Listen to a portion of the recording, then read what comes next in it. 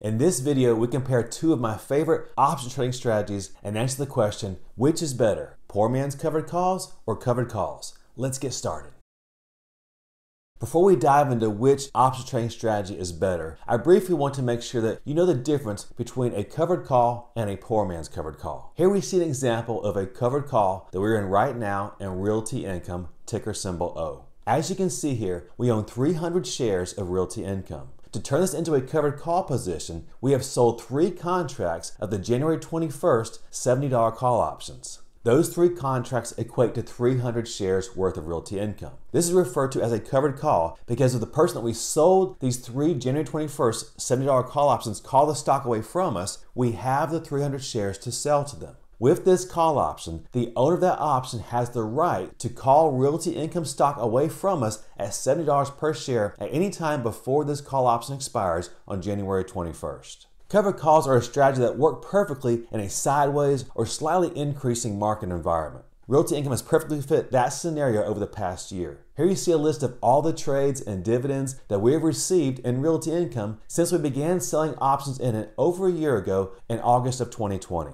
Here you see that on November 19th, we were assigned 300 shares that we now own at $65 per share. Since that time, we've been selling call options against our 300 shares while also collecting the dividend. Periodically, we have sold an additional cash secured put option in it. As a result of all these trades, as you can see here at the bottom right corner, our cost basis is right at $51 per share. Now keep in mind that as of the end of trading today, Realty Income was trading at $71.40 per share. On the left of the chart, at the base of this long white arrow, that's the day that we first started selling put options in Realty Income on August 19th of 2020. Realty Income was trading for right around $60 per share at that time.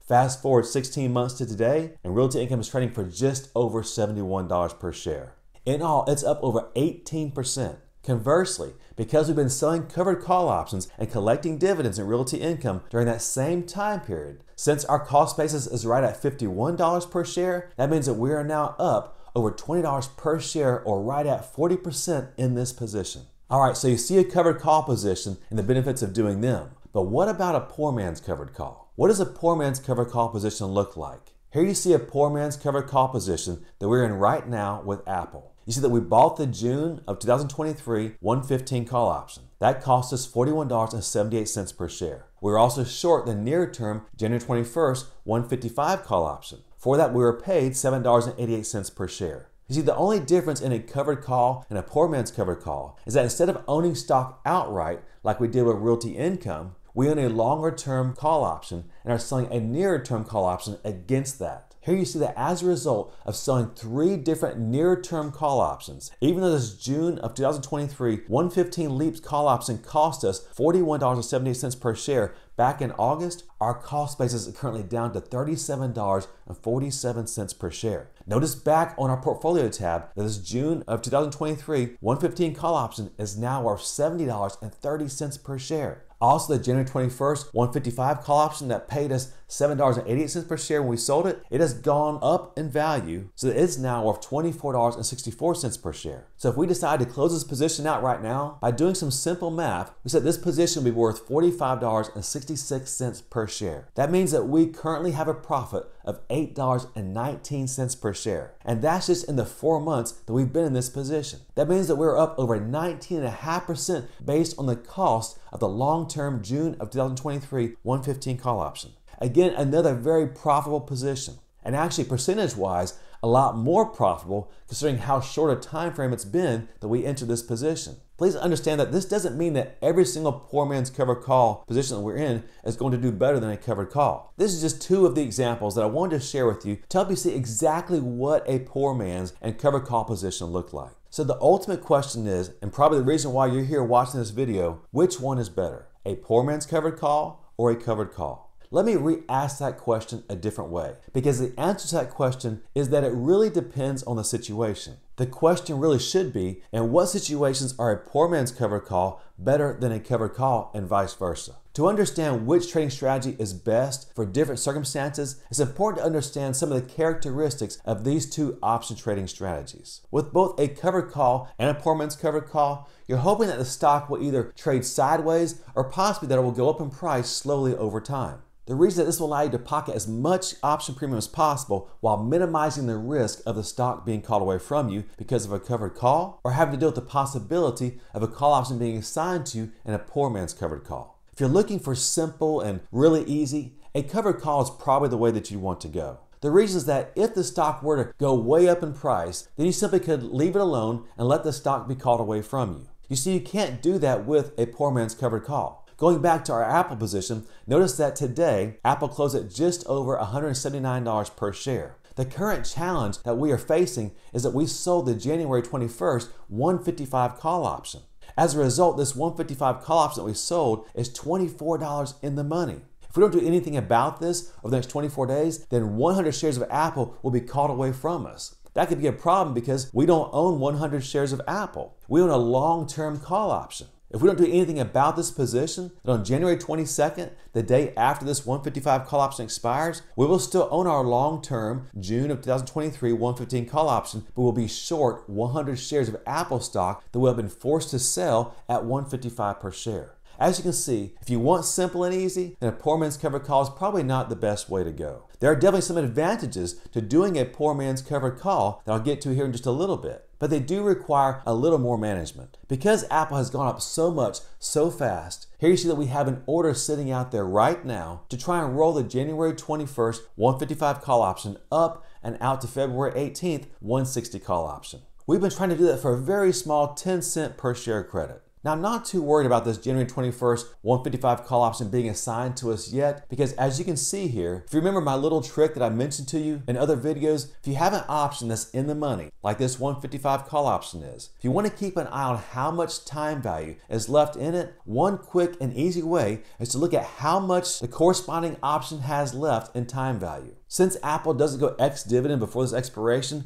we don't have to worry about figuring in any kind of dividends. So in looking at the 155 put option, we can tell that the call option probably has around 34 cents per share of time value left in it. This isn't exact, but it sure is pretty close. And why do we say that? Notice that this call option last traded for $24.64 per share. If you add that to the 155 strike price, it comes out to $179.64. If you back that off what Apple last traded for, which is $179.29, you see that there is roughly 35 cents of time value left per share in this option. That's why I say it's really easy and fairly accurate, if there's no dividends to consider, to look at the corresponding option that's not in the money to determine how much time value is left in your option. So we have about 34 cents per share of time value left in this option, so most likely we'll not be assigned this option right now. But I'm watching this on a daily basis, just keeping an eye out to make sure that it still has some time value left in it. When it gets under 10 cents per share, if this order hasn't been filled, at that point, I'll do something to adjust this position to avoid the call option from being assigned to us. Another factor to consider is if the underlying stock is a dividend-paying stock. If receiving dividends is important to you, like it is to me, then most likely, if it's a decent-sized dividend, then you'll want to trade in covered calls as compared to poor man's covered calls. You see, with the poor man's covered call, since you don't own the underlying stock, you don't have right to receive the dividends. Dividends are only paid to investors that own the stock. That's why if we were trading in a company that pays a decent dividend, I would generally pick to do a covered call over a poor man's covered call because I want to receive that dividend. However, if it's a non-dividend paying stock, or the dividends are very low, like it is here with Apple, notice that Apple's dividends are only 22 cents per share. In this instance, that 22 cents per share, to me, it just isn't worth it because of the other benefits that we receive by doing a poor man's covered call versus doing a covered call. One final factor I want to point out to you that may be viewed as a disadvantage of doing a poor man's covered call is what happens if a stock goes up in price really fast. Now we know that with a covered call, as the stock goes up in price, if the short option goes in the money, it too will go up in price really fast, but your stock will match that increase in price. Matter of fact, let's look at an Apple example here. Let's look at this 155 call option that we sold that expires next month in January. Notice what the delta is on the call option. The delta on this January 21st 155 call option is 95.3 cents per share. That means for every dollar that Apple goes up, this option's value will increase by 95.3 cents per share. And that's fine if you own a covered call, because as the underlying stock goes up in value by $1, of course the value of the stock that you own will also go up in value by $1. However, that's not the case with a poor man's covered call. Now keep in mind that this option that we sold that expires next month, the January 21st 155 call option, that it goes up 95.3 cents per share for every dollar that Apple goes up. So the question is, how much will the call option that we own, the June of 2023 115 call option, how much will it go up in value for every dollar that Apple goes up in value? Now switch to the option chain for June of 2023. Notice that the 115 call option that we own, that the delta of that option is 89.6. That means that this option's value will go up by 89.6 cents per dollar for every dollar that Apple goes up. Do you see the problem here? The option we've sold that expires next month is so deep in the money that it actually goes up in value by 5.7 cents per share more per dollar move than the option that we own. So this position could actually lose money for where it is right now if Apple continues to go up. Now it doesn't lose much,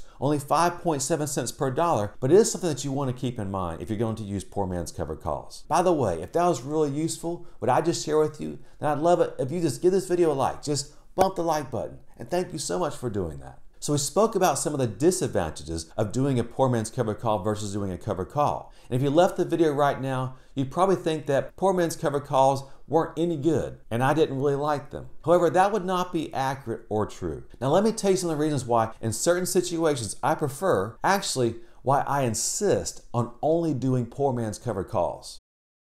In my opinion, poor man's covered calls are a secret weapon for option traders that only few traders completely understand and use properly. Let's go back to that last scenario that I laid out for you and one of the weaknesses of poor man's covered calls. Remember that sometimes if the call option you sold goes deep in the money, it might actually go up in value faster than the call option that you own. Let's go back to Delta because there's a very important point I want to make sure that you understand about poor man's covered calls. Remember that the delta of the 115 call option that we own is 89.6. Now that's actually a good thing if Apple were to go down in price. The reason that instead of this call losing $1 for every dollar that Apple drops in price, this option will only lose 89.6 cents per share for the next dollar that Apple drops in price. And if Apple continues to drop in price, the delta will continue to go down. That means as Apple drops in price, we'll lose less value in this long-term option as compared to if we own the underlying stock outright. That's one reason why I love trading in Leap's options. Depending on what strike price you own, it won't lose value penny for penny compared to the underlying stock if the stock goes down in price. And as the stock continues to go down in price, the delta will move in our direction, causing us to lose a lesser amount compared to the underlying stock. Remember that today, Apple's trading at 179. So if we look at the June of 2023 170 call option, which is barely in the money right now by $9, that option will only lose 63.3 cents per dollar that Apple drops in price. If you're trading any poor man's covered call, the position goes against you or declines in price, you'll be thankful that you own a poor man's covered call versus owning a covered call. So speaking of when things go against you, here's another advantage of doing a poor man's covered call. Remember that the June of 2023 115 call option that we bought. Remember that it only cost us $41.78 per share to buy that option. Remember that it's gone up in value by almost $30 per share since we bought it 4 months ago. That's important because when we bought that option back on August 27th, as you can see here, Apple's trading for around $148 per share. If we would have done a covered call, it would have cost us $14,800 to buy 100 shares of Apple. How much did it cost us to buy that long-term call option as a part of our poor man's covered call position? Remember, it only cost us $41.78 per share or $4,178 to enter this same position. By doing a poor man's covered call, we're able to take a bullish position in Apple and risk only 28% of what it would cost us to do a covered call position. Do you like risking 75% less and receiving almost 100% of the potential reward? I don't know about you, but I really like when I can put the odds of winning more in my favor while risking less of my hard-earned cash. If you'd like to receive alerts when we do trades similar to the ones I showed in this video, consider the benefits of becoming a patron down at the link in the description below. If you'd like to see more details on how to use poor man's covered calls and Leap's options to generate awesome cash flow and return, check out the video series, the link above and description below entitled Leap's Options. What are they and how do they work? Until next time, happy investing and we'll see you again soon.